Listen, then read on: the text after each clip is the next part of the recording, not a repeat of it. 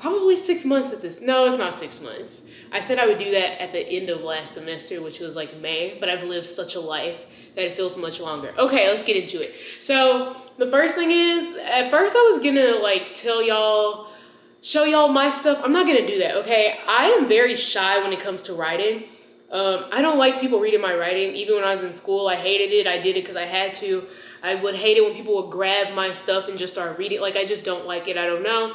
It's one of my things. I'm not a fan. So I'm not going to show you my exact things, but this is just like a list of tips in general, and, you know, what I've learned from my Berkeley application process, and then also just like talking to people in the program, not about their application, but just learning their backgrounds and, you know, how they got into the program, why they decided on Berkeley, blah, blah, blah. All right, here we go. Oh, this video is about Berkeley MIS, Berkeley Master's in Data Science program, okay? If you didn't know, it'll be in the title, but I don't know, SEO, y'all know the vibes. All right, so the first one is that all the requirements to get into the Berkeley are online. Make sure you follow those, right? If you don't, all the requirements, okay, here's another thing. Before I do all the life updates at the end, I'm not really gonna be editing my videos anymore because it takes so much time, and I looked at my goals and I had wanted to upload every week, and it's been like once a month at this point. So I gotta cut some corners somewhere, and editing is gonna be it. All right, so here we go again. The first one is that the requirements are online. Make sure you follow all of those requirements that you see. Like, following instructions is, you know, baseline #1 thing you should be able to do. So just make sure you look at those, okay? And then I also say this because people will message me asking me questions about how to get into Berkeley. Babes, if you can't read the website, maybe Berkeley isn't for you. Okay, so the second thing is that you need to talk to those program recruiters. I also get a lot of questions being like, well, I do this and that, and this is my background. What do you think? I don't know. I have a computer science degree. I am a software engineer. I've worked as a software engineer for 5 years. When I applied to Berkeley, I was at like 3.5. So like, I have the background that they are definitely looking for, so I wasn't worried about that. But people who come from non-traditional, or maybe you've done some self-study and stuff, I don't know, maybe stuff looks a little different. The program recruiters, they might not be called recruiters, but that's what I'm calling them. So what you do is you go to the website, you fill out a form, and then they contact you. And y'all just have chats, and they check in with you to see if you're applying and how your application process is going and all of that. I will say, when I applied, they told me if I applied by a certain date that they would waive my application fee. So that pushed me to submit my application earlier.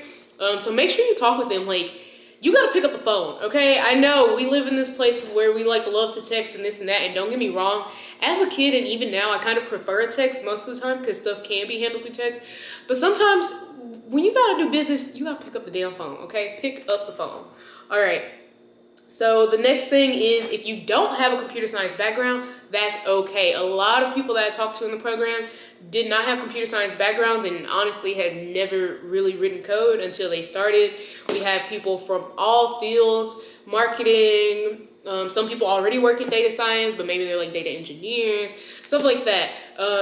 People who have PhDs, you literally go across the spectrum in this program. So it doesn't matter. There's people from different countries. I was in class with 50-year-olds. I was in class with people that had just graduated undergrad. I was in class with people who, you know, worked at Microsoft. I was in class with people who, you know, maybe weren't even employed and just trying to get a leg up in general. So like, it's across the board. You know what I'm saying? There's no limits here. You just need to apply and meet the requirements.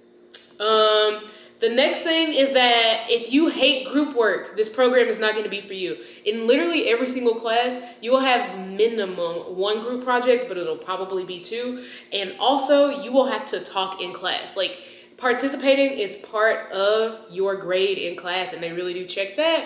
And then the other thing is, our classes are really small at Berkeley. Most of them are capped at 15. I think one I'm taking this semester is 17 maybe, but it's really small. So you really get to know the people in your class, you really get to talk with them, and you really get to know them. So it's great, but if you are the type of person who wants to keep to yourself and not have to talk, and you want to just show up to class, have your camera on is another requirement. We have to have our cameras on in most classes. So yeah. And if you are looking for something that is truly async, like you do the work on your own time, this program is not for you. You have to go to class. I don't know what that was. You have to go to class. That's number one. Attendance is part of your grade. Most of the time it's 10%. And then, like I said, you have to participate. And then there's work that you have to do before class for almost every class, right? Your homework has to be done before class. So, I mean, while you can choose when you do the homework, the fact that you have, you know, that due date before you go to class, which you have to be at class, I think that takes a lot of the async out of it, honestly. You still have a very like specific schedule that you have to follow is basically what I'm saying. And I know every school has due dates or whatever, but y'all know what I mean. Like, to me, a truly asynchronous program, like, I can watch the lecture whenever I want to. I don't have to be there in real life. I submit my assignments and I'm done. This is not like that. This is very highly, you know, participation type of thing. Okay, so the next thing is, I guess this is more of a Berkeley FAQ than like specific to application, but I got a lot of stuff from all around. Okay, so the next thing is, in your essays, you should be authentic. And especially when it comes to personal statement, the way I wrote mine was I just looked up what is a personal statement, right? And I started reading examples and taking tips from people and whatever. And I made sure in my personal statement to focus on why I wanted to go to grad school and why I specifically wanted to go to Berkeley. And I took the time to show that I knew some information about Berkeley, right? So like, Berkeley is a big name in computer science. Okay, a lot of people know that, but like, do you know who's graduated from there? Do you know what type of, how many patents they have? Do you know who graduated from there and what technologies they've created and, you know, the differences that the Berkeley labs have made? Like that kind of stuff. Like, you really want to show that not only do you care about the degree, you care about where you're getting it from. And you want to show them how you're going to use it. I think that is one of the essay questions, if they haven't changed them, is like, what do you plan to do in the future? What do you plan to do with your degree? You need to like truly articulate that. And my essays, in total, I probably spent like a week on them. Like, I had my draft and I had my bullet points, and then I went under my bullet points and wrote out a lot of stuff for each one. And then I put it all together, and then I revised that a few times. Like, it's not something you want to wait till the last minute to do. Like, you really want to make sure you're showing yourself, make sure you're showing your passion, and, you know, put your best foot forward. So you gotta put some work in there. When it comes to the letters of recommendation, you want to make sure you choose people who you really know, and you want to choose people who you know are going to say good things about you, right? You don't have to have a professor. I don't have any professors that I'm cool with for my undergrad. And so I didn't ask them. I asked my manager at Microsoft, and I asked one of the senior engineers that I had worked closely with for recommendation letters, and they were happy to give them to me. And when you ask people for recommendation letters, you probably want to give them at least a month to get them done, okay? Like, don't just spring it on them unless they're a BFF or something like that and you know they can do it last minute. But like, don't just spring it on them. Give them some time. And it's even better if you give them your resume and then also give them some points that you want them to cover. That's what I did. And then just some examples of work, right? Because yes, they work with you every day, but they got their own lives to be concerned with. So maybe they're not thinking like, oh yeah, Mary is so good at XYZ. She helped with this, she helped with that, right? So you can kind of give them an outline for them to base their letter off of. Yeah, and like I said, you don't have to have academic recommendations. I didn't have any, and I made it in. And then the last thing is that if you feel that you are lacking in one area, let's say that you kind of suck at essays, you don't have the money or the resources to get somebody to review them for you or help you with them, but you know, your transcripts are really good, you know, that's where you shine. Or like, maybe your essays are really good. I think mine were pretty good, but your college transcripts aren't that impressive. Like, you want to balance it out, right? Of course, I'm sure Berkeley would love a student that's perfect across the board, but you can also help yourself by like boosting in some areas because you know you lack in others. So try to find that balance. Berkeley does not require the GRE, but if you really want to push your application over the top, if you feel like you're kind of weak in a lot of areas, maybe taking that GRE is really good for you. And so that's really it. Like, I don't want to give out specific tips because literally everybody's situation is so different, and there's nothing specific to say because the application is so, you know, it's gonna vary literally by every single person. No one person wrote the same essay, no one person had the same transcripts, and no one person had the same recommendation letters, right? So I think that's it. And thank y'all for sticking with me. I'll give you the life update now. If you don't care about it, please just let the video play to the end so I get that watch time, okay? All right, so as y'all know, I finished my first year at Berkeley in May, and I've just been living my best life ever since. I took a semester off. The thing about Berkeley is that you have, I think you have 32 months to finish your degree. 32, does that sound right? Yeah, 32.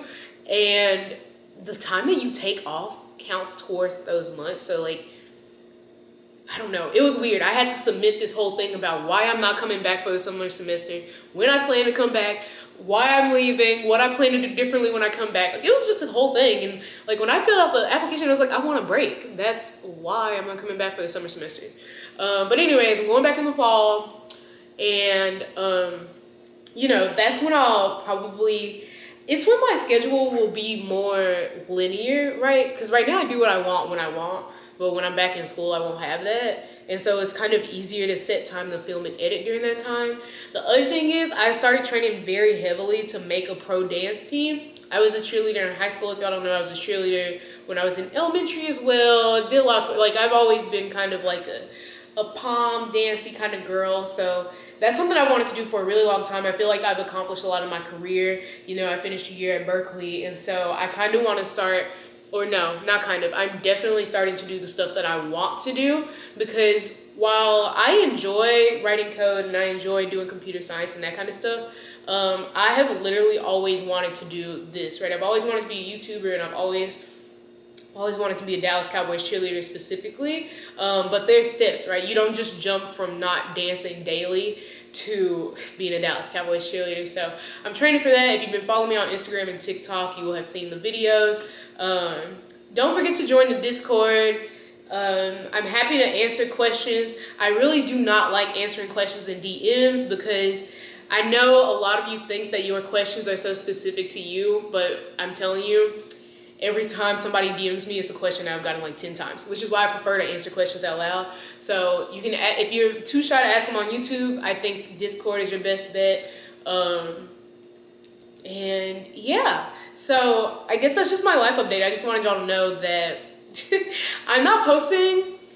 Sometimes when I'm not posting, it's because I'm sad, but I think it's really because I've been happy and having a good time, and like, not going back to Berkeley for the summer kind of showed me like, damn, you could really just be living your life. Like, you can just have fun, make the most of it. And of course, right, it's the first summer that we've been able to do stuff in 2 years, really. So yeah.